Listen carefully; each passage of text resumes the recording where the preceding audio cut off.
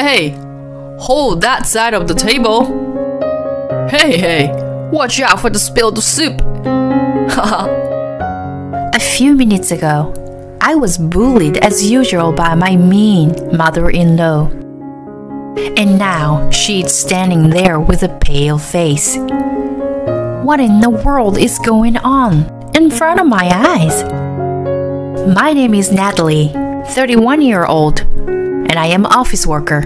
I met my husband Dylan at my company where I work. My husband was my supervisor, and at first, I felt that he was a very strict senior employee. But as we worked together, I soon realized that he was a very straightforward person about his work. I respected him, but I became interested in him romantically. One day, I confessed my feelings to him. I was prepared to have myself crushed, but he said he liked me too. The moment Dylan gave his answer, I fell off my knees and cried. After several years of dating, he proposed to me on Christmas Day. I would like to say everything is going well, but in my newly married and happy mood, I was soon destroyed by my mother-in-law. My husband has a sister named Brooke, and I liked her from the beginning. Until we got married, he lived with his parents all his life. Until he moved in with me, he could hardly do any housework. My mother-in-law seems to be a very protective person.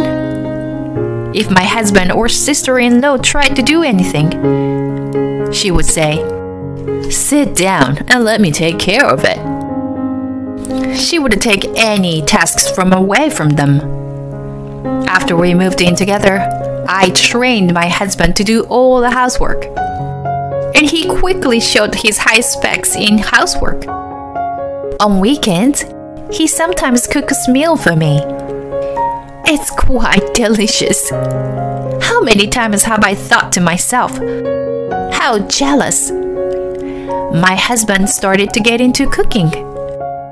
And recently, got into making Indian curry from scratch. To be honest, I was a bit taken aback. I've made too much curry. I'm going to share it with my parents. He left with a smile on his face, but came back a few hours later with a troubled look on his face. Natalie, what do you think of my mother? He looked at me with a serious face. I looked away and answered with a forced smile. But I guess my face said it all. He sighed. I thought so. Well, actually, when he arrived at his parents' house, his mother-in-law seemed happy to see him, that his mother-in-law immediately started humming and preparing tea.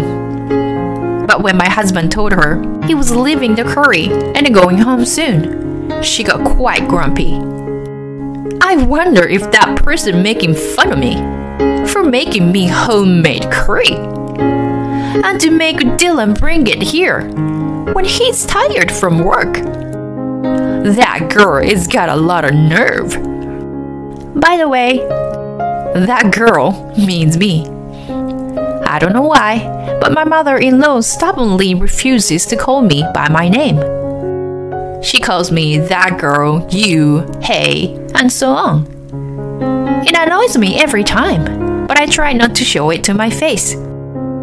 And when she found out I made the curry, she got in a good mood and started praising me.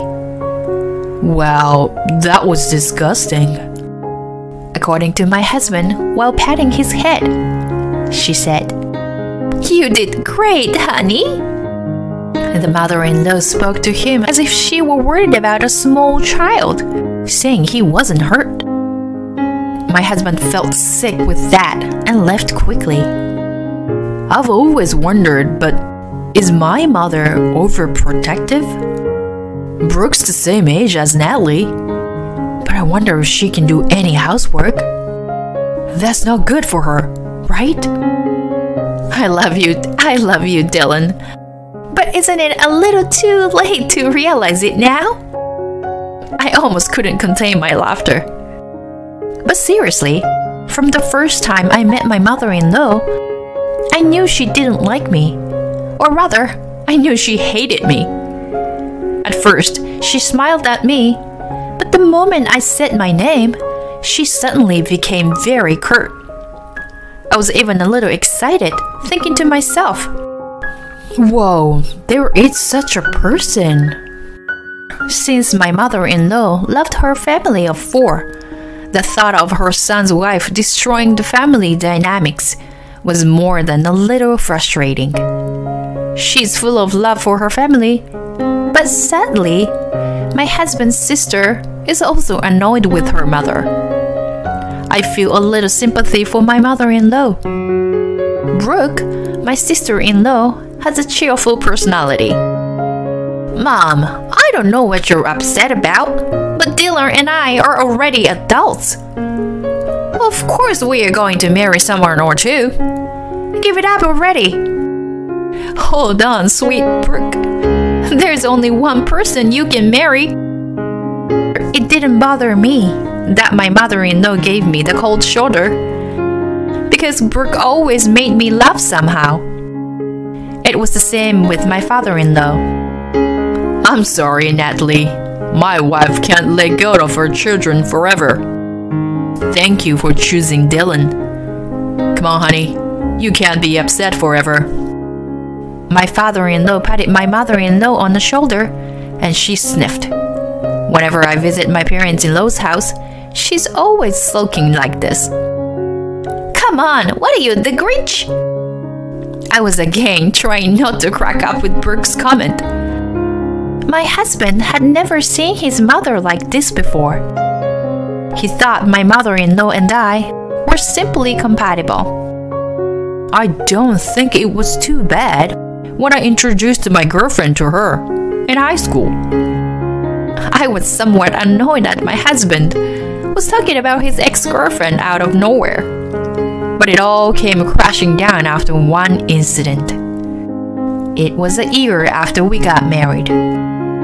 My relationship with my mother-in-law remained the same, and I got pregnant.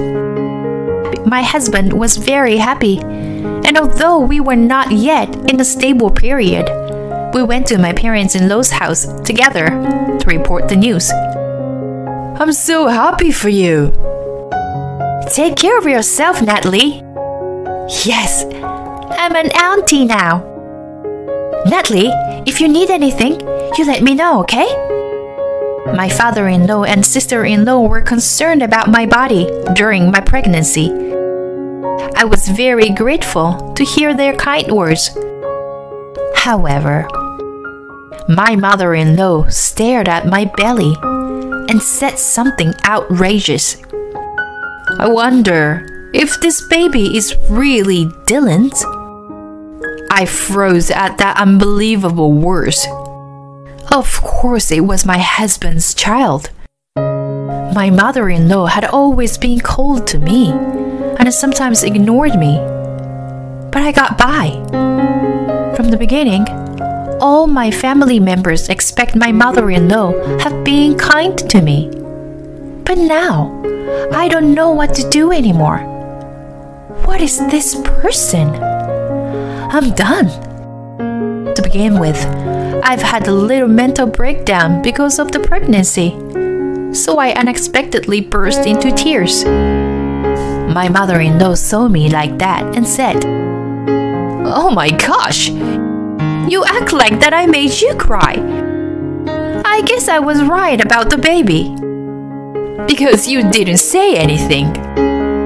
Is she nuts? What is this she talking about? Mom, are you serious? Of course it's my child. How can you say such a terrible thing? Why are you so cold to Natalie? You're sick. Raging husband made my mother-in-law cringe. Yeah, Dylan's right. You're sick, Mom. Brooke, my sister-in-law, looks at my mother-in-law as if she were looking at a piece of filth. My father-in-law is also quietly staring at my mother-in-law. It seemed like she didn't expect them to be so antagonistic. Hey, you guys, I was just kidding, you know? Right, Natalie? Tell them I was just kidding. It was the first time she called me a name, and at the worst possible moment. And I am the victim here. What am I supposed to say? You want me to say what's on my mind? That's easy. You are crazy. This is disgusting. Can't you tell the difference between what you are allowed to say and what you are not allowed to say? I've had enough. I'm never coming back here. And I ran out of the house just like that. My husband and I would often fight, but I always won. He says I'm pretty scary when I lose my temper. He says he doesn't think he can win because of the way I look at him. Sometimes he would get as small as a trembling chihuahua. He would come right after me and apologize for the whole ride home. I'm never going back to your parents' house again, I muttered quietly to myself, and I stared at the scenery outside. Of course, I'm not going there either. I feel sorry for my dad, but I'm willing to cut it off. My husband chose me over his family, and that alone was reassuring. My mother-in-law's words made me angry, even as I remembered them. But I didn't want to think about it because it would hurt the baby. My husband is on board with that, so for now, all I think about is the baby. The next few months were as peaceful as if the incident had never happened. I told my parents about the pregnancy. They sent me pictures every day, saying that they bought this and that, even though the baby wasn't born yet. My mother-in-law frequently contacted my husband from that day onward. Every time he received a message, he reported it to me. I read the content of the message once, but I didn't think she was sorry for what she had done. I still don't understand why she hates me so much. Brooke often contacted me as well.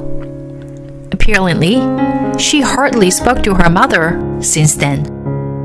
My father-in-law seems to be the same way, and my mother-in-law seems to be living in a very tight corner. My dad and I have asked Mom why she is so cold to you, but she refuses to talk about it. Natalie, you've never really met her, have you? Brooke asked me. But I was sure I had never met my mother-in-law before. I've never felt so much dislike from a person in my life. Thank you, Brooke. When the baby is born, please come to see. Sure, Brooke said happily. A few months later, I gave birth to a healthy baby girl. Her name is Lily, and I wanted her to grow up to be someone who makes everyone smile just by being around her. When I returned home, my parents, who had been very strict with me growing up, would hold Lily in their arms with an overexcited looks on their faces. Is a grandchild really so special? I asked them. I have an older sister and she already had children before me. It's not even their first grandchild.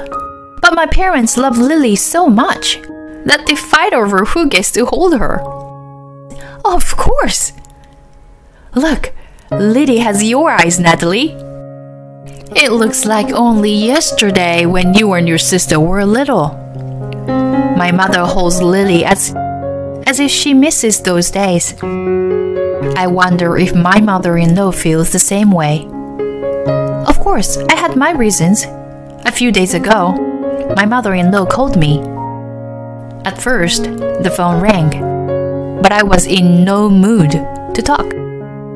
After a few rings, I received a long message that expressed her deepest apologies and regrets. It was painful to think that my son had been taken from me. Raising Dylan had been all I had ever known. She said stuff like that. Both my husband and Brooke are adults now. But I felt that to parents, children will always be children. Now that I am a parent myself, I think I understand my mother-in-law's feelings a little better. Still, I can't say such heartless words to the person my daughter chooses in the future. But my mother-in-law seems to be deeply sorry.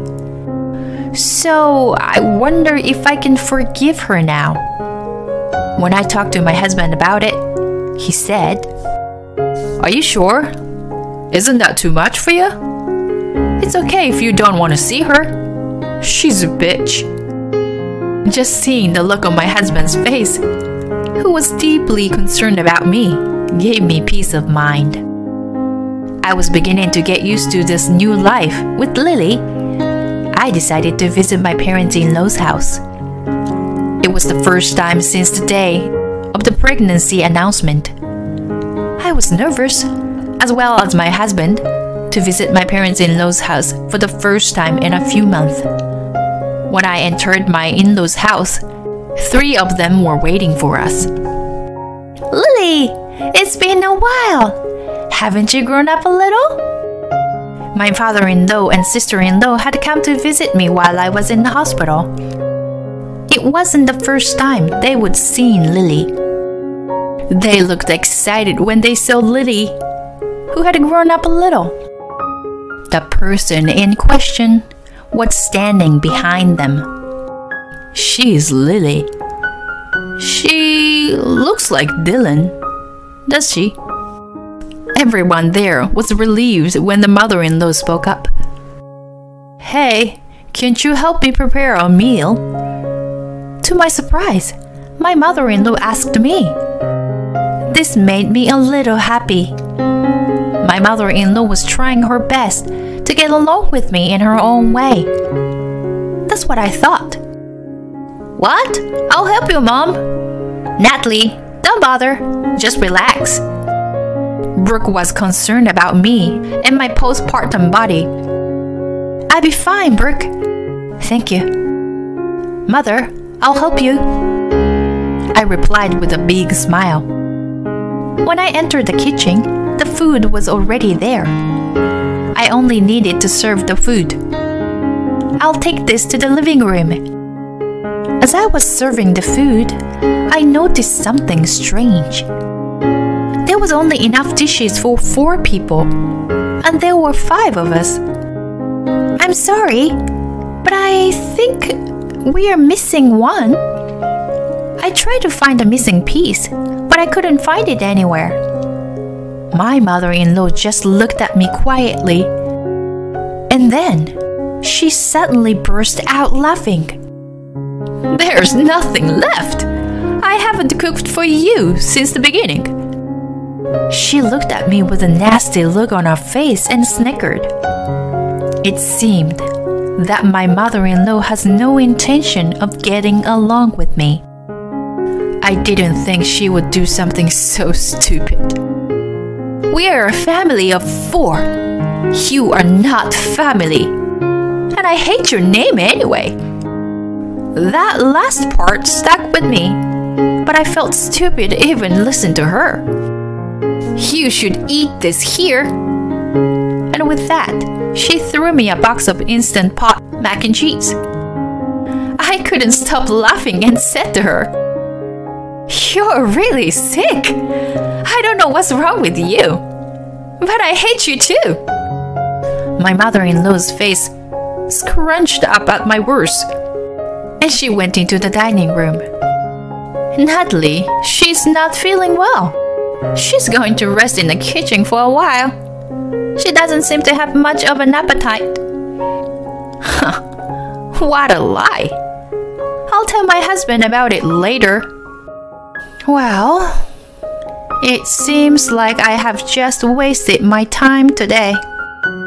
I sat in a chair and stared at the ceiling in a daze. "Hey, Hey, hey! I heard my mother-in-law's impatient voice. Hey, hold that side of the table. Hey, hey! Watch out for spilled soup. Footsteps came towards me. Natalie, you okay? Did she do something to you again? Natalie, we're going to eat here with you. Mom, you can eat alone over there. My husband and sister-in-law glared at my mother-in-law coldly as they approached me. Hey, hey, let me in too. It's really tight in here. My father-in-law said with a laugh. I picked up Lily in my husband's arms. I was so happy that I cried. Hey guys, look! My dinner is this mac and cheese. I laughed and put the box of mac and cheese in the kitchen table. Seeing this, they looked at my mother-in-law with shocked looks on their faces. Really? What do you want? You should be ashamed of yourself. I don't want this kind of wife. My father-in-law yelled at my mother-in-law. Why do you all choose her instead of me? My mother-in-law's face, which had been pale, now turned in a flash, and she started to cry like a child. Frankly, we were all a little taken aback like that. Lily had been sleeping, but she woke up at the sound of my mother-in-law's loud voice. In the chaos of this room, my mother-in-law stared at me while crying. It's your fault. Your name. It's your name. What the? I didn't understand a word she was saying. I glanced at my husband, but he looked the same. His eyes were saying, what the heck is she talking about too? But my father-in-law was different. No way. I told you over and over again that it was not. He looked at my mother-in-law with a look of disgust on his face. You loved her, didn't you? What in the world am I being shown? I could only watch the fight between my mother-in-law and father-in-law with a blank expression on my face. My mother-in-law was crying so hard that I glanced at my father-in-law. After a sigh of relief, with an embarrassed look on his face, my father-in-law began to speak quietly. Well, you know. According to my father-in-law's story, his mother, in other words, her mother-in-law, was very strict with my mother-in-law. Her name was Natalie. So, in other words, my mother-in-law put me in the category of people she didn't like just because of my name. Screw you. At this point, I was already about to lose my temper. Yeah, and then there's that. Awkwardly, my father-in-law continues the story. Apparently, my father-in-law and mother-in-law were classmates in college. And there was this girl who was fighting with my mother-in-law over my father-in-law at that time. They were pretty bickering. Even though it's been a few decades since they graduated, whenever they see each other at reunions, my mother-in-law still seemed to be wary of that woman, even though the woman is married to another man and has grandchildren. Apparently, her name is also Natalie. Staring at my mother-in-law screaming, and my father-in-law calms her down. I felt like an idiot and left the house. I never thought I'd have to listen to my parents' love story at my age. Natalie, I'm so sorry. I'm so embarrassed. My husband said helplessly in the car on the way home. Yeah, right. It was something. I answered him laughing. Later, I got a call from my father-in-law. My mother-in-law didn't listen to him very well, so he finally showed her divorce papers. Of course, my mother-in-law cried and begged him not to leave her. My sister-in-law, who was watching their quarrel, said to her, "I think it's not good for you to stay at home all the time. Mom, you're still in your 50s. Why don't you go out and explore a bit?" A local supermarket was looking for employees. My father-in-law seemed to agree with her words, and my mother-in-law started working. She seemed to be scolded very strongly by a veteran employee. She always says she wants to quit, but she's doing her best. She seems to have started to reflect on how she treated me. I started receiving messages from her occasionally. By the way, I'm ignoring all the messages from my mother-in-law for now. Of course, I don't intend to see her for a while. For some incomprehensible reason, I am not going to forgive her for the time being. My husband is appalled by her behavior and has recently begun to seriously consider cutting her off. Am I a bad person? Lily, my daughter, is growing up without any serious illness. Her first birthday is coming up soon, and I am about to return to work. I know it's not easy to balance work and raising a family, but I know I can do this with my husband.